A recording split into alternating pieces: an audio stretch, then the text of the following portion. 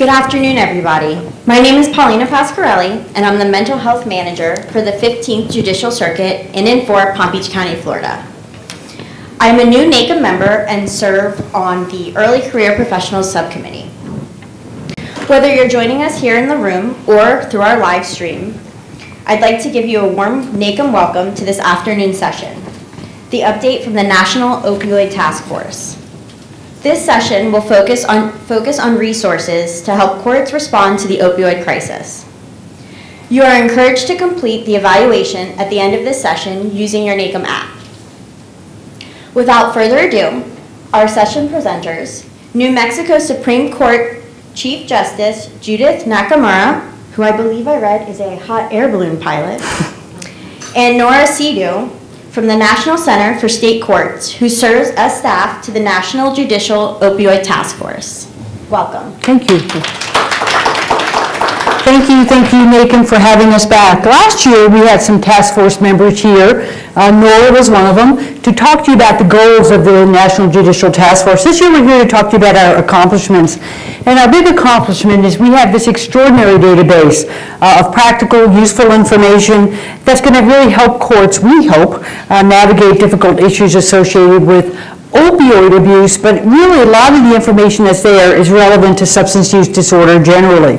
So we really have a lot of information to cover. So we're going to jump right into it. What we plan to do is quickly review the bad news. And you know a lot of the bad news, but we have to talk about the bad news because if you really recognize how bad it is and how it's ravaging our community, it's got to spur us to action. Then we're going to talk about the prevalence and impact of opioids in our country, the important role that courts have in addressing the epidemic, and then really the main the focus of this session is to talk to you about the tools and best practices that are available to help guide your response. So let's start with setting the stage with the bad news. Let's keep going. Over about an 18-year period from 1999 to 2017 in the United States, there was over 700,000 deaths due to drug overdose. And the bad news is that in 2017 alone, there were over 70,000 overdose deaths, about a 10% increase over 2016. About 130 people die a day in the United States due to opioid-related overdoses. Opioids now account for 67% of all drug overdoses in the United States, and actually, opioids are now the leading cause of accidental death. We know that opioid use disorder has its origins in legally prescribed opioids. Is that slide 2?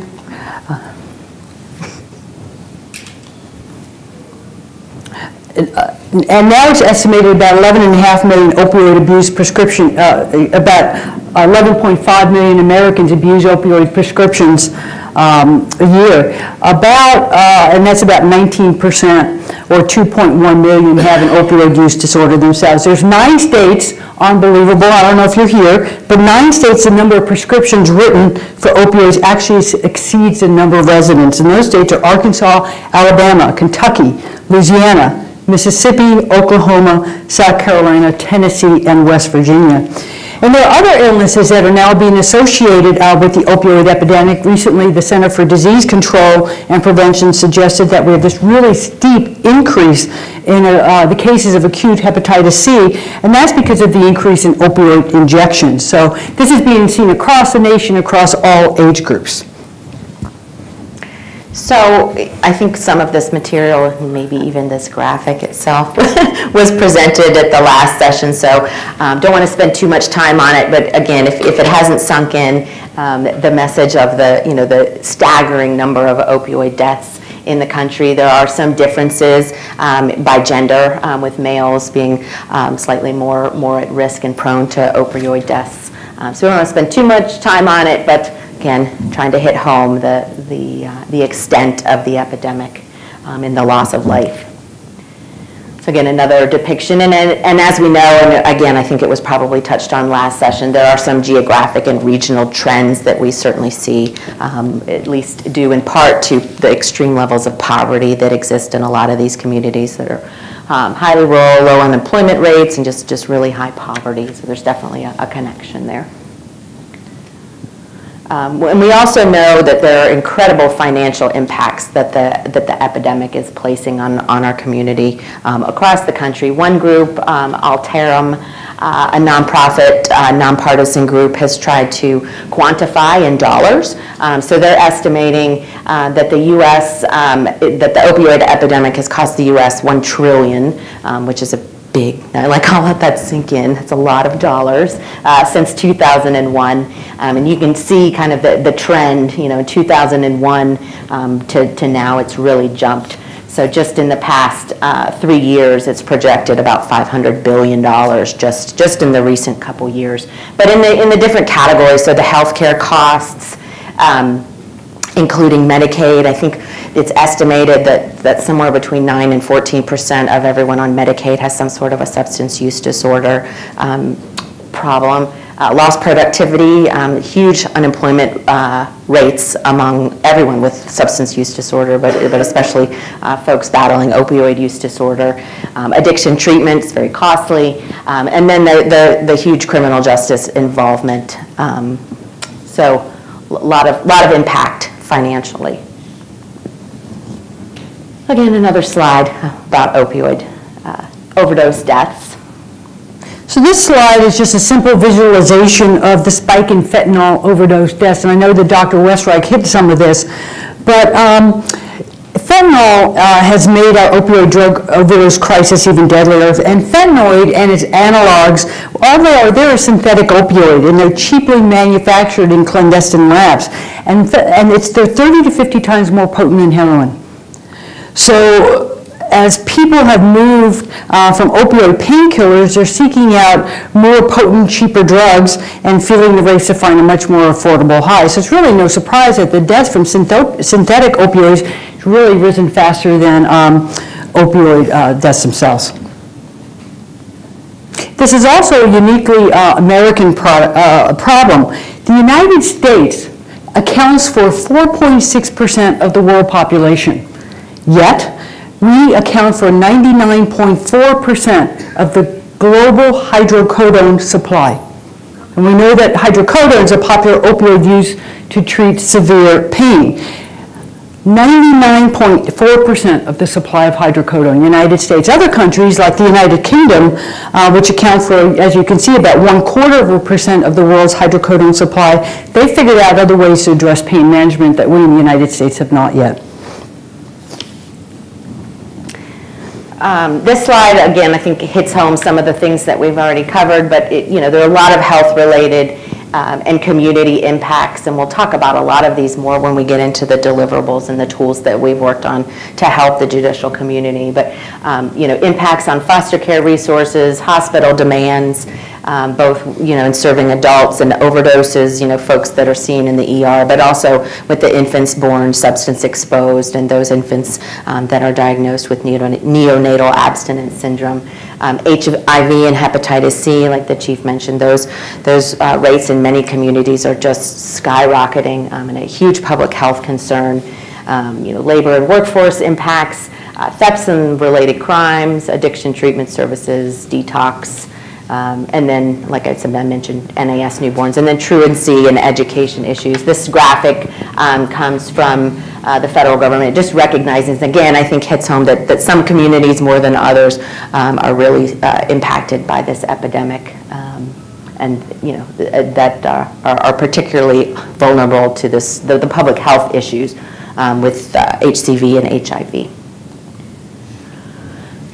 So one of the things that the task force from its creation has really been trying to hit home, like why is this an issue that the national organizations, the Conference of Chief Justices and Conference of State Court Administrators need to get involved in, launch a task force, really get messages out.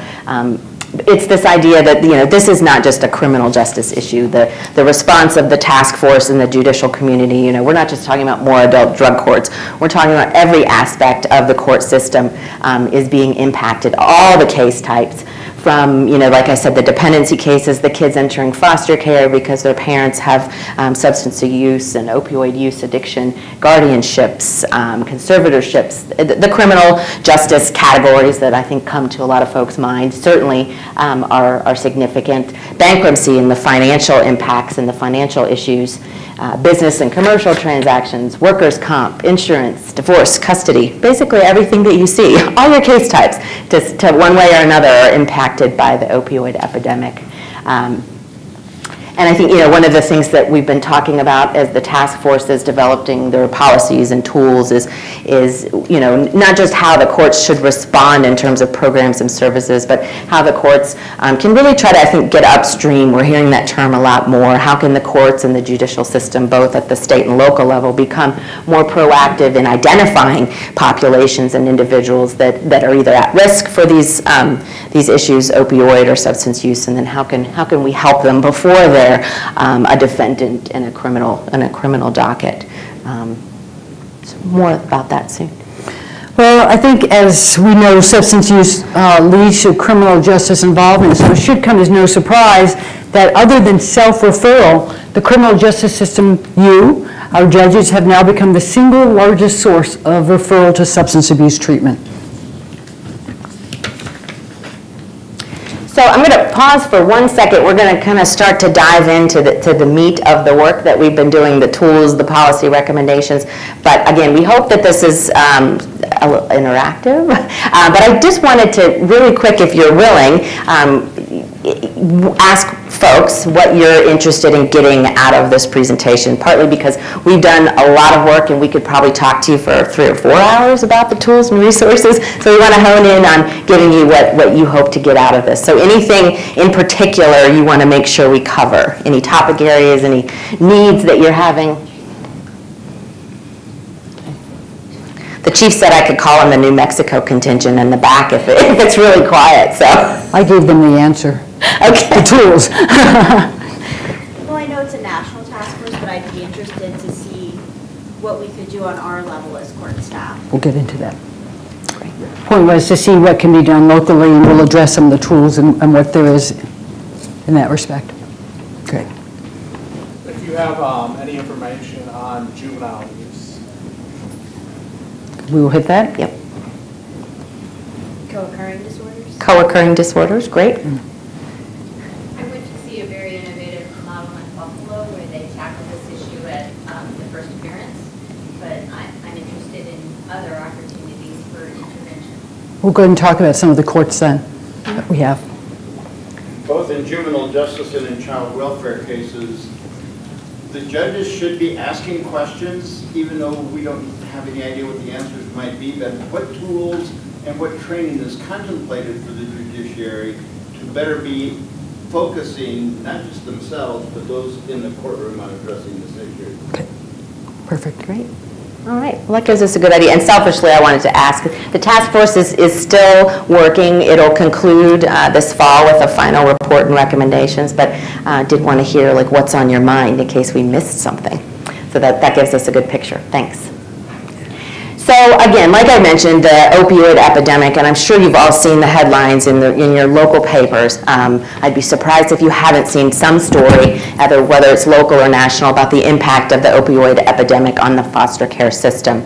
And in some communities, some states, it's been particularly drastic. The numbers of kids coming into foster care because their parent has an opioid use disorder or co-occurring disorders.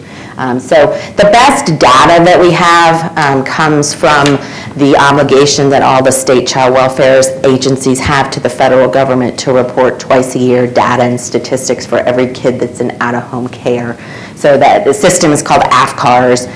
So one of the things that the state's code is the reason or reasons for removal. So that's the data that you see charted here. So all the way on the left is 2000. So back then you see the statistic below 25% or below 20% in terms of the number of kids in foster care who were removed because of a parent's substance use disorder.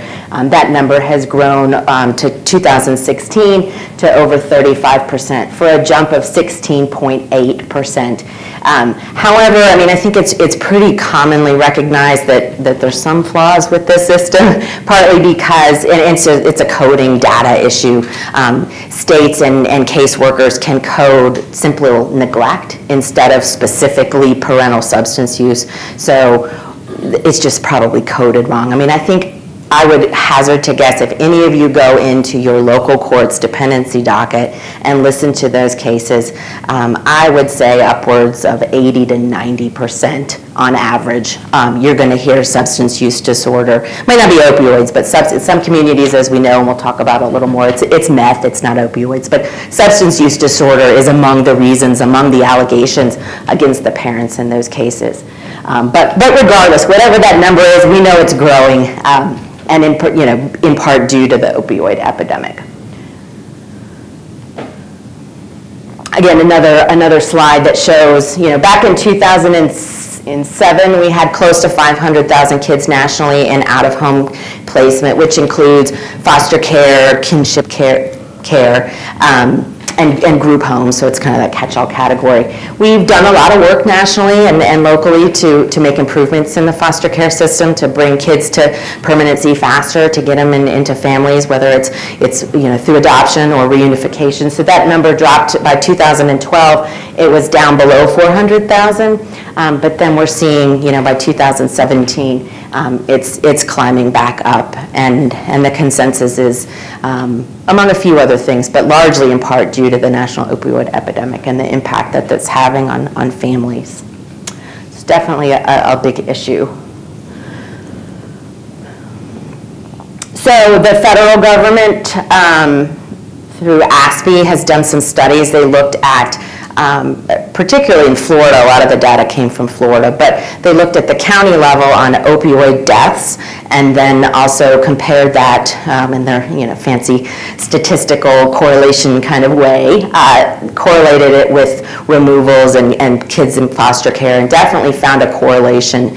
Basically, they're trying to answer that question: is the opioid epidemic at least partly correlated to the increase in foster care? And they definitely found a correlation. It was I don't know, all the multi-method studies, so they did things including interview judges and court professionals about what they were seeing, but they were also looking at statistics, so both qualitative and quantitative data.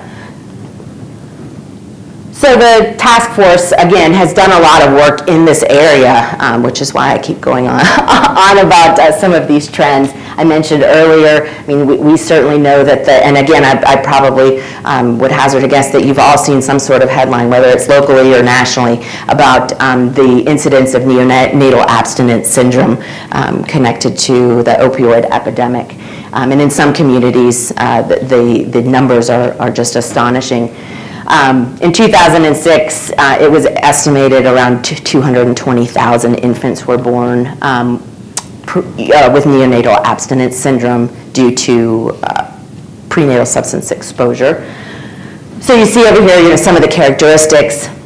There are short-term impacts. A lot of it, is behavior. They're hard to console. They're hard to, they have a hard time eating. They're just crying. They're, a lot of those short-term, and then some longer-term impacts. We're still, the studies are still ongoing in terms of, to be honest, we don't know. I think we don't have a good picture of the long-term impacts on some of these babies.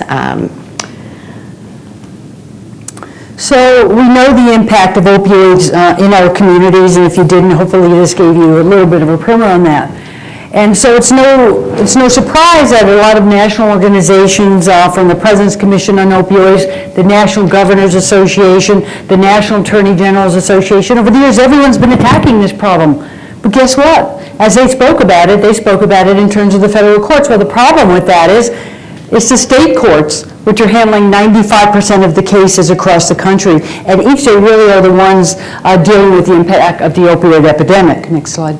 So the president of the Conference of Chief Justices, Maureen O'Connor, decided with the blessing of the Conference of Chief Justices and the state court administrators, formed the National Judicial Opioid Task Force to develop resources for courts and recommend policy and best practices for your courts. Let's go to the next slide. And anyone here from Tennessee or Indiana? What state you're from? Tennessee. Well, then you recognize Deborah Taylor Tate. These are the two ladies, and Chief Justice Rush from Indiana, who have driven this task force. Just a phenomenal job. I can't say enough wonderful things about them, except time is tight, so I'm going to move to our next slide. Fired.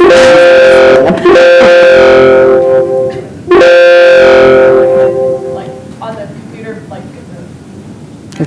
maximize the PowerPoint on the laptop.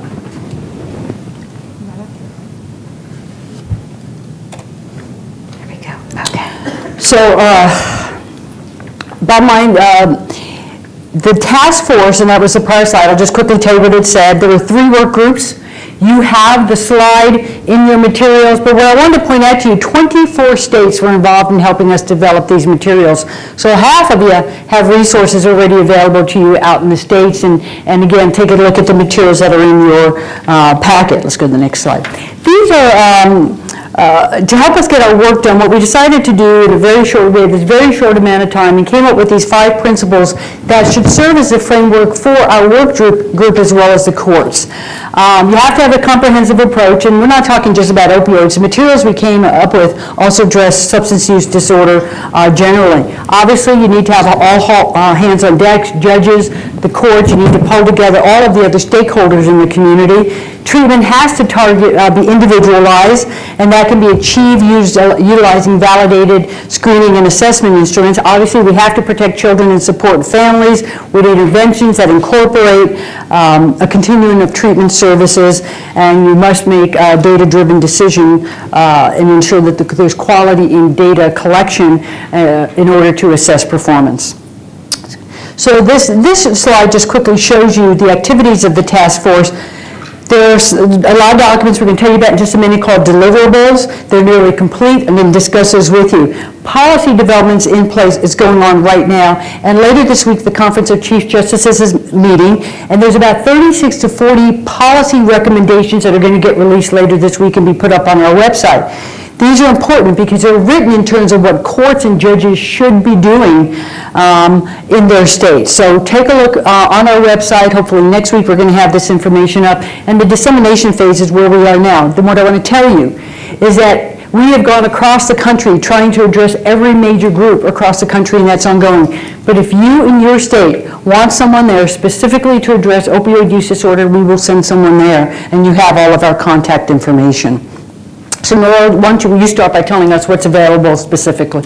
Yeah, so really almost from the beginning, the task force really started developing tools. We wanted the work of the task force to really be practical. We knew that we would develop policy recommendations, but really wanted tools, things that court administrators, court professionals, court partners, and judges could use to either become better educated about some of these issues, the brain science of addiction, or learn about some innovations or court policies or programs that we were seeing, like the Buffalo opioid court and some of these new things. So we created a website, because we do that at the National Center. We have a really great website that's very interactive. It not only includes tools and products from the task force, but it really is a clearinghouse. We're not the be-all, end-all of all things opioids in courts. There's a lot of material that was already out there, so we served in that clearinghouse function. We collaborated with a lot of organizations and organized things by topics, whether it was kind of special populations, or a lot of research, a lot of data and information, a lot of tools already out there. So it's clearinghouse, but it is also the place to go to get all of these products that we're about to tell you about. And so most of the tools that we'll describe in just a couple minutes are, kind of hard copy PDF. We think of them as, some are bench cards, but kind of like your fact sheet things. But we've also held several webinars, some on PDMPs, a webinar on understanding addiction, the brain science, a lot of the material that you heard in the last plenary session. We heard from some of our federal partners on the impact of the foster care system and what is the court's role along that prevention continuum. How can judges get upstream and help families before they're in crisis mode. A lot of different formats to the tools that we've developed. So I staff the Children and Families Working Group in the task force. The bulk of the work that I do at the center as a consultant is in the Children and Families area, in particular with foster care. So this is, I think all of our deliverables to date are on this screen. And again, so this PowerPoint slide is in your online materials through the app, but also we have a one-pager front and back that lists all the task force deliverables. I think they're 24 to date in all the working groups, and they're all described. You get a little icon or a link and a description of what it is. So it's a really great resource. So that's in your online materials too for this session. So we knew that, what was in the purview of our work, mostly foster care. Again, we can't underscore enough the impact this epidemic has had on the foster care system. But we also wanted to address the juvenile justice system and adolescence. I think someone mentioned in the what are you interested in, the youth, where are the youth in all of this. So I'll kind of just walk through these deliverables, and this is definitely the point where I encourage you, if you have questions or if you want to clarify anything that we described, please feel free. We've got a mic, just raise your hand. So two of our deliverables are related to the impacts of opioid use when pregnant women use opioids. So we originally developed them as a single document, but it was very voluminous. There's a lot of information out there.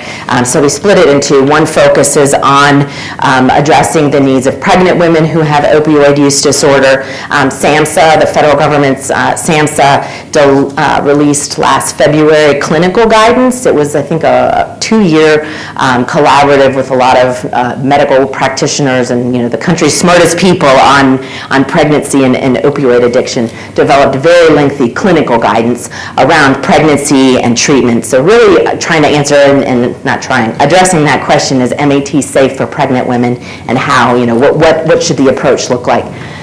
So that deliverable really just summarizes what you find in that I think it's like dozens of pages long clinical guidance, so we save you some trouble of skimming through that whole thing. And then we focused another deliverable on the needs of infants and those born substance exposed. So we talk about NAS, we define it. We talk about the change over the past several years in the approach to treating NAS. For a long, long time, the approach was using medicine, basically to soothe, morphine and other things to soothe the symptoms that these babies were experiencing. But there have been several recent studies, basically kind of rethinking that approach. The Eat, Sleep, Console method, you might have heard about it. It's been in some of these national media stories on NAS. But basically, it's just recognizing that there are things besides medicine that can help these babies, contact with the mom, breastfeeding if appropriate, the rooming in, calm, low stimulus environments, all of those things have proven as effective, if not more effective, than pharmacotherapy. So it talks about that. It talks about what judges need to know about plans of safe care, about some of the needs of these two populations, and it focuses on, for the judges, what can judges do on the bench in individual cases and then off the bench. Any questions? Okay. I feel like I'm going to talk fast because we have a lot to cover and not a lot of time.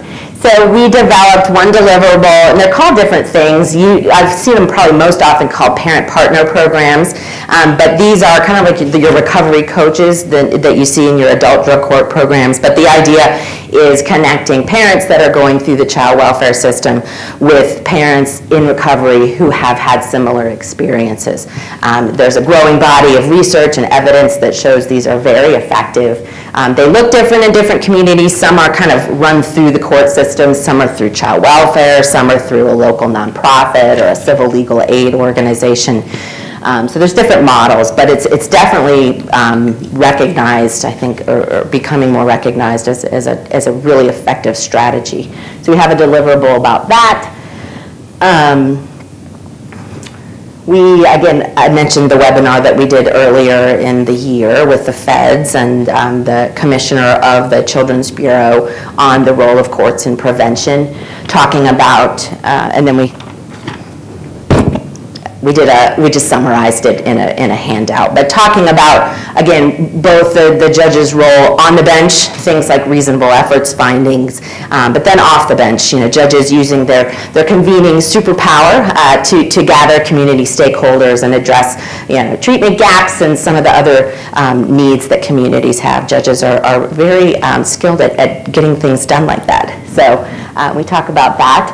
We have a deliverable, again, someone mentioned the needs of adolescents. So we have a deliverable that talks about what are the trends, what does the data say around opioid use among adolescents. It's certainly from a population standpoint, they're not using it at some of the rates that we're seeing. The older, like 18 to 24, that's for a long time has been the core population. But we know that there are, especially in some communities, adolescents using. So we wanted to address what are their needs, and then issues around MAT, medically assisted treatment. There are recommendations now coming out of the American Academy of Pediatrics, for example, and the federal government and SAMHSA about the efficacy of MAT for adolescents. Am I missing anything? Oh, we have another deliverable for the juvenile justice population. A theme through not just our work, but I think all of the working groups is this issue of trauma.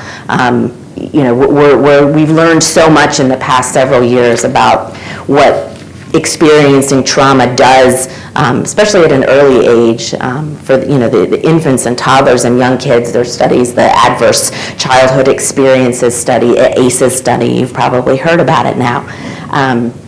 Really, it changes their brains and has lifelong impacts, and it impacts their health, not just their education outcomes, but like their incidence of heart disease and cancer. So we've become pretty smart about the impacts of trauma, and I think that courts are definitely becoming more trauma informed about what this means, but then trauma responsive. So we have a deliverable that really talks about the specific needs of the juvenile justice involved population and trauma. And that's an overview of our work. So I chaired the civil and criminal justice workforce. It would take me 2 days to get through all this material, so I'm going to quickly tell you what's there, and then you could look at this material so you could become experts on many of these subjects. One of our documents, Understanding the Basics of Addiction, I think that document is best described as providing a starting point information on addiction. It does talk about a couple of the innovative programs that are in use right now, including the Buffalo Court that you referred to.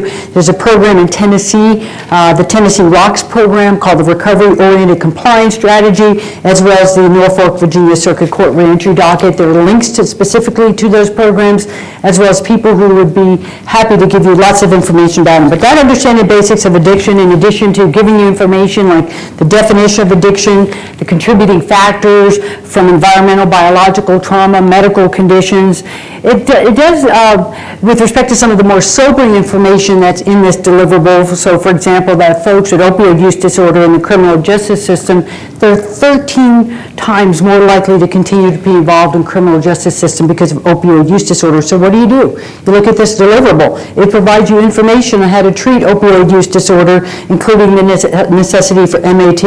But I think the real value of this document is the compilation of links, extensive links, that's going to greatly enhance one's knowledge about any aspect of addiction. That includes medical consequences, other co-occurring disorders, information on the 3 medications Dr. Whiterich talked about, methadone, buprenorphine, and naltrexone. So great resource, basic information will educate you further on those other courts.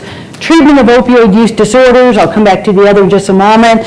The third one down there, it provides you information also again on medication-assisted treatment, evidence that underlies treatment types for opioid use disorder, best practices, and legal implications. Matt is addressing there in terms of evidence-based and best practices. Talks about how to tackle we know that cessation of drug use alone is not going to return your brain to normal, right? So, and relapses are going to be expected. So how do you tackle all of this? And we know it's medication use in conjunction with behavioral health therapy. is how you tackle it. That's optimal. You've got to put both of them together. But research does suggest that the medications are a more effective aspect of the treatment. And it talks about the medications, methadone, buprenorphine, and naltrexone. And by the way, it does point out that there is no scientific basis for concluding that one medication is superior to other except for one. When it comes to treating pregnant women, buprenorphine is known to be superior because fetal outcomes are better. So there's information on that in that document. Information on naloxone is also available, which we know is an overdose reversal medication. And most importantly, there's a lot of information in there regarding legal implications. We know that Title II of the Americans with Disabilities Act, a person with an OUD, an opioid use disorder, is a qualified individual with a disability. So you've got to take a look at that document. There's information also on the HIPAA privacy rules.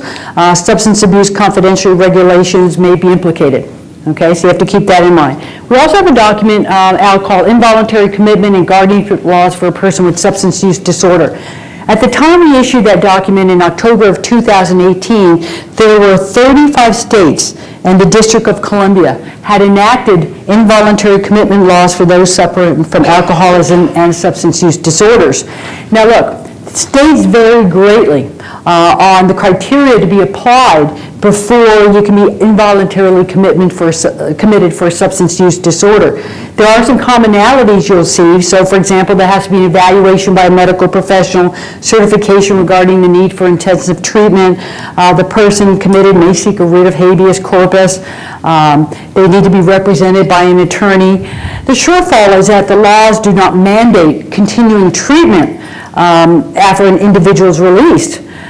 And that's where court intervention becomes really important for follow-up.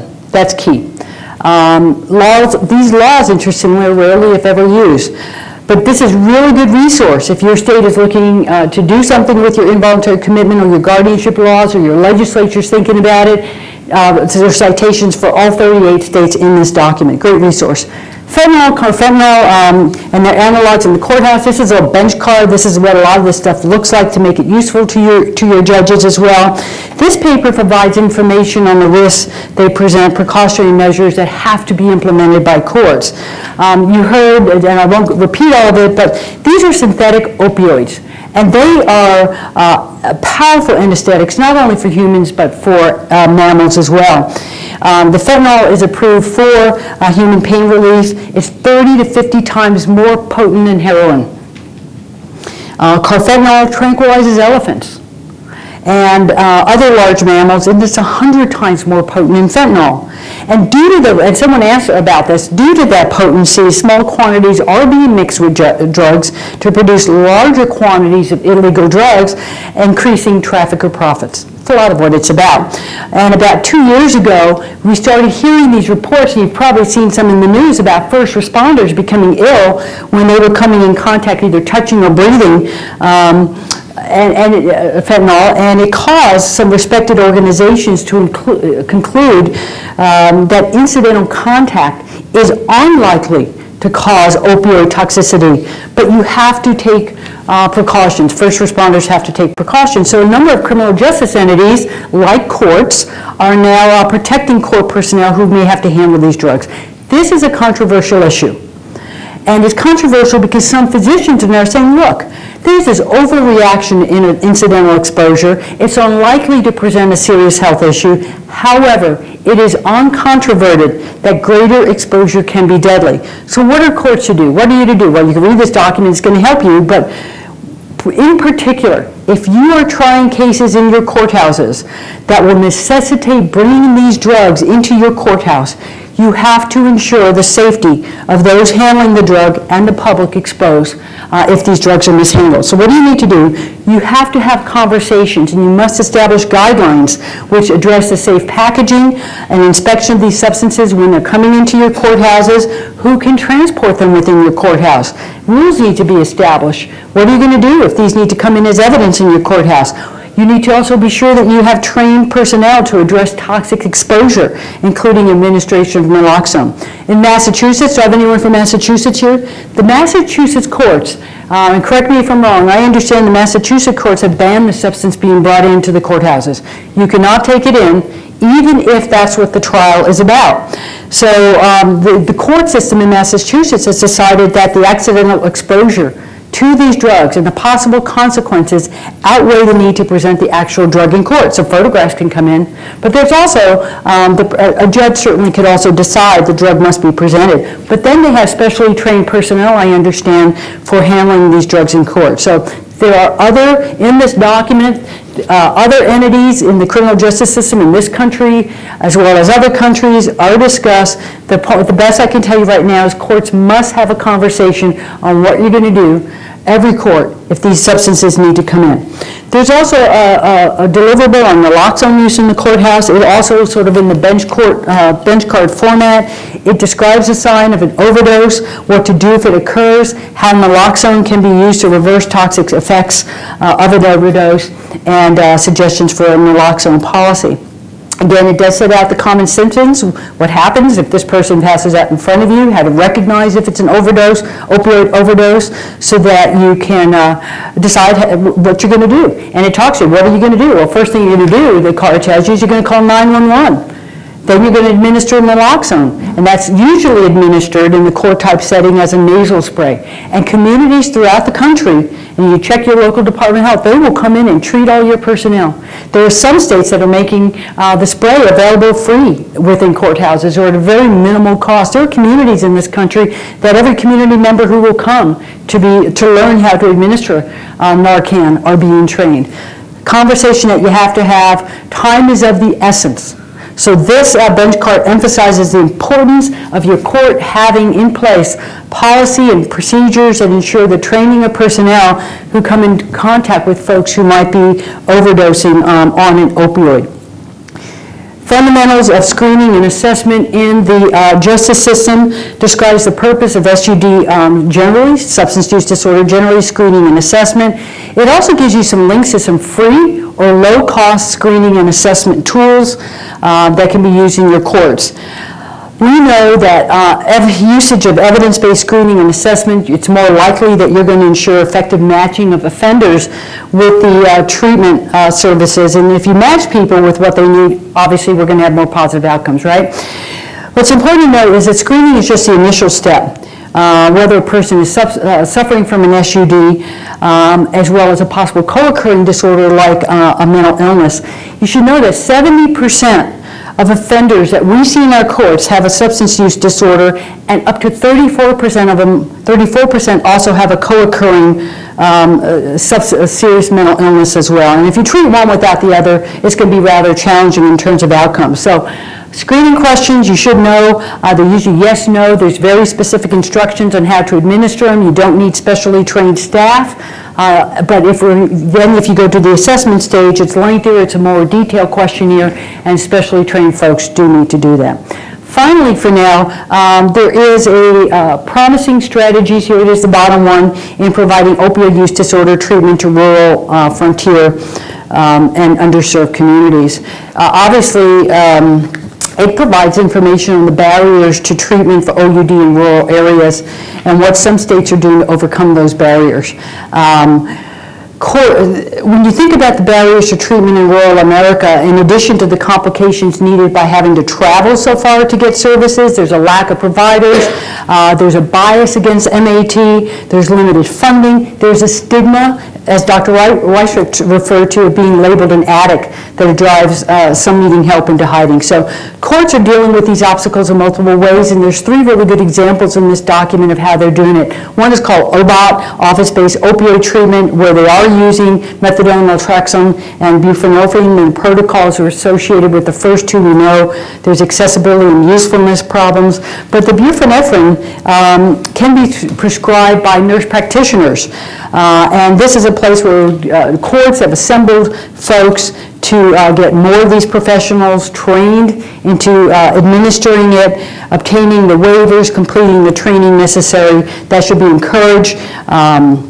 the hub and spoke model, which is started in 2012 in Vermont. And what they've done is they have these hubs, specialized addiction treatment clinics with addiction specialists. They can perform physical and mental health evaluations. The spokes are special care teams located throughout the states, including the drug courts.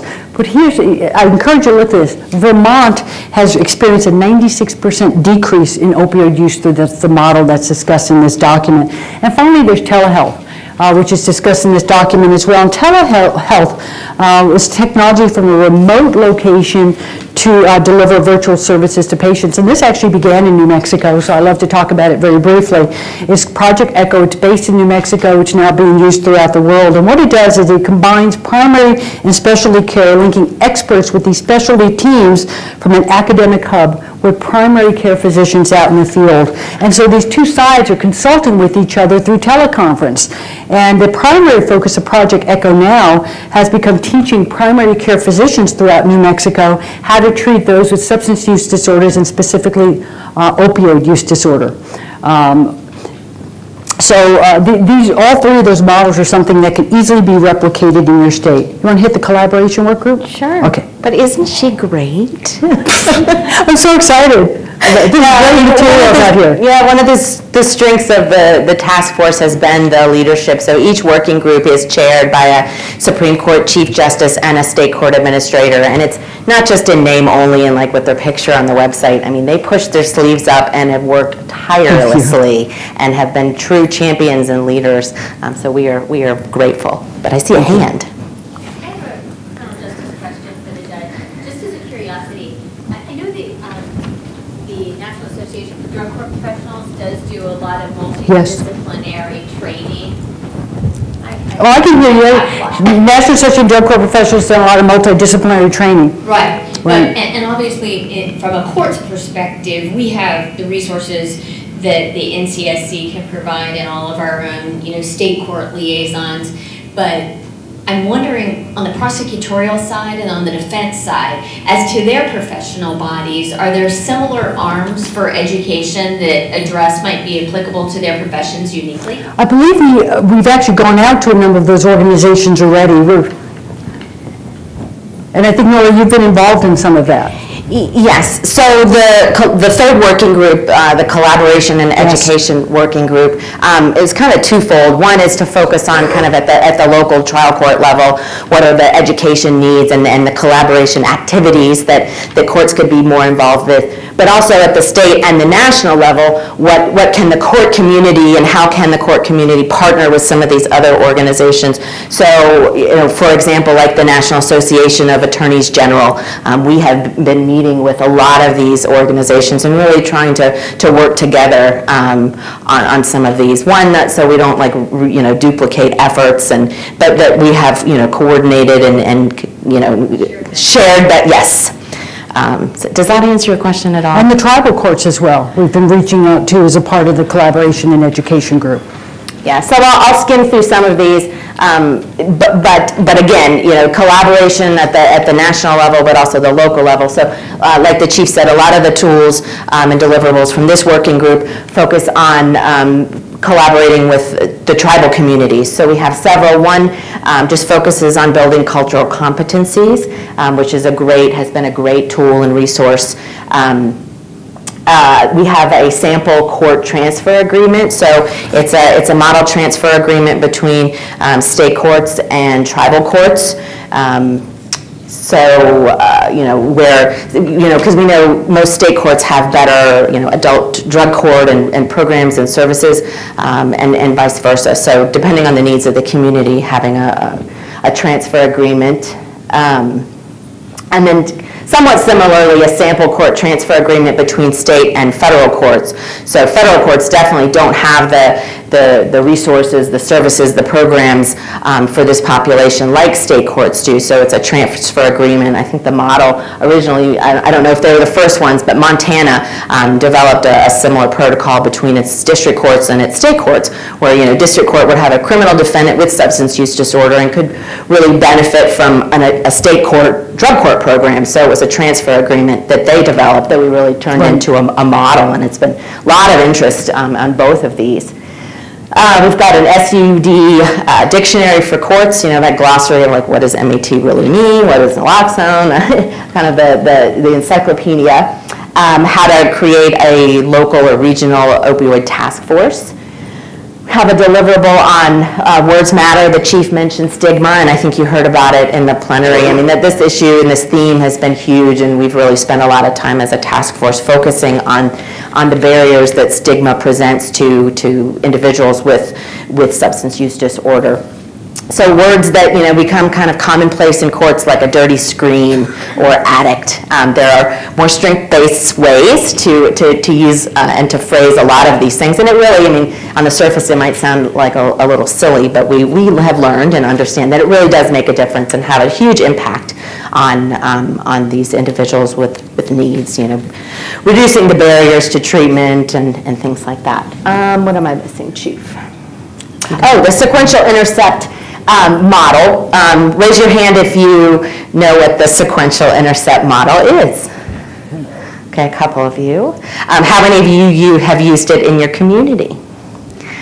Okay, so this is on the criminal justice side, so this is not my area of forte, but I will present you the 101 level explanation of what it is, and there, thankfully, is a deliverable you can pull up and read about it. But it's like a conceptual framework that was developed by SAMHSA's Gain Center about 20 years ago with the idea of really identifying that folks with substance use disorder and behavioral health needs ultimately will become embedded and further into the criminal justice system. So the framework identified 5 different intercepts, they called it, like the pre-law enforcement, pre-everything, like the way upstream, and then law enforcement, the courts, post-court, like re-entry. And the idea is that the community can address the needs of this population at these different intercepts, again with the goal of preventing, again, the idea is how to not let the criminal justice system be the treatment provider for folks with mental health issues and substance use issues. So it's really a tool. So communities get together, hold a workshop or series of workshops, look at these, and so you bring like all the stakeholders, and not just like the stakeholders, like everyone that touches these communities together, and you identify the gaps, the strengths, you develop an action plan, and you actually like do something about it. It's been extremely effective, we're learning, or we've learned. So this deliverable describes the model and really encourages communities to take advantage of it. This is really... This is a biggie. Yeah, this is a biggie. This I'm really excited about, so I'm going to tell them about it. Okay. This is a partnership that is occurring, this goes to our dissemination phase of our project, but basically it's ensuring that you have in your individual states the resources you need. So what's happening, in November, the Judicial College, the AAAP Task Force, they're hosting this National Judicial Opioid Training Conference.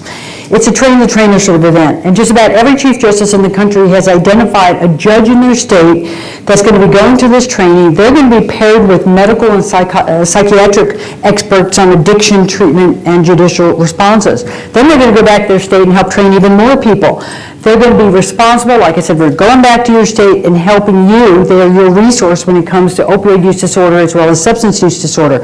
We have up here a partial list. I think most states have now identified, but if you're wondering who your representative is, come up and see us. And if your state hasn't identified something, then we'll send you back to your Chief Justice or AOC to help us get someone identified, because this is a big deal.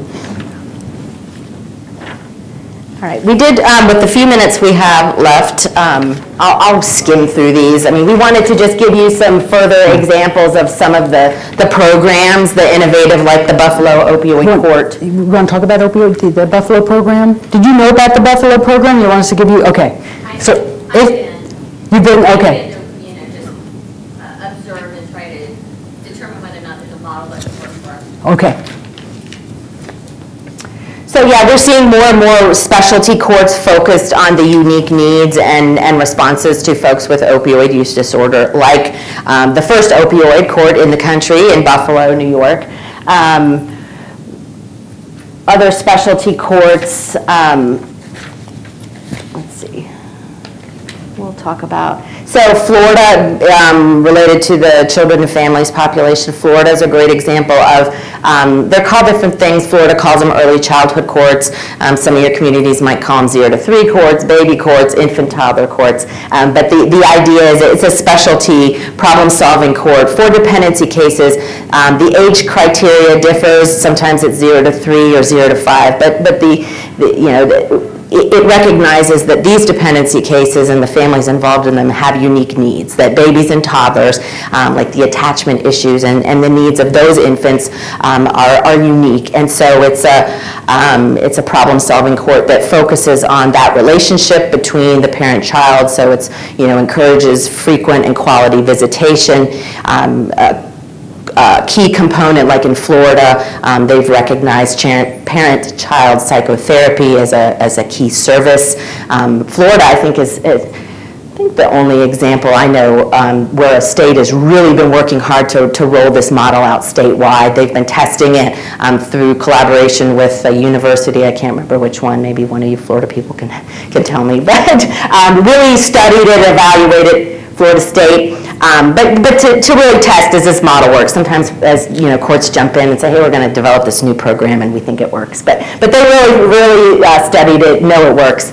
So that's definitely a good model. It says Kentucky. The model actually started in Ohio, but it's the START program. It's for dependency cases or foster care. Not all of you call them dependency cases, but the unique features of the program are pairing, kind of back to that parent-partner program, but the Child Welfare Agency actually has on staff trained recovery coaches, but parents that have gone through the child welfare system that are paired with the parent, that really focus on intensive, kind of the wraparound approach. It started in Ohio, very successful outcomes, both in reunification and getting to permanency faster. So it's expanding to other jurisdictions. I know we just have a couple minutes. I'm trying to decide what do we want. Any dying questions that you really want to ask before our last minute is up? PDMPs. This is an important one, and has some model programs. The slide 40. When you confront an epidemic, targeting high-risk populations, prevention treatment is critical. Right? North Carolina just released a study. The jail risk of overdose deaths during jail. This one, North Carolina just released a study, and what they found is that in the first 2 weeks after release from prison, former inmates were 40 times more likely to die of an opioid overdose than someone in general population. So there's an obvious population we have to be looking to, and one reason is that formerly incarcerated individuals have already been forced to withdraw during incarceration, and they have a low tolerance when they're released. And secondly, there are very few support systems that are in place for inmates on release, including a lack of health care. So don't have time to go into it, but there are 2 really innovative programs, Massachusetts and Rhode Island. Key to both programs is MAT, pre and post-release. And there's a paper called Treatment of Opioid Use Disorder on the website that talks to you a little bit more about these programs and links you up to them. So. I was just going to say, we've had a lot of success with a program like that in Orlando too, where we provide MAT before they get out of jail, so on release they get their first Vivitrol shot, and the provider actually comes into the jail to do the education and medical component, so then they know where to go when they get released, and get Narcan in their property and that sort of thing, because we have that same problem with people getting released and releasing. Thank you for telling us about that. So I think we're pretty much out of time. If you have a question, and if there's something that's not answered in that website, like I said, we're trying to wrap up our work by November. I think it's an incredible database. It's full of links. It's full of resources. So please take this information back to your states, share it with your colleagues, share it with your judges, and call us if you need us to send someone out, particularly Hawaii. I'll personally go and help you address this epidemic in your states. Thank you for being here. And we want to thank again the State Justice Institute has provided generous support to the task force from the beginning. So we can't thank them enough for supporting this work. Thank you.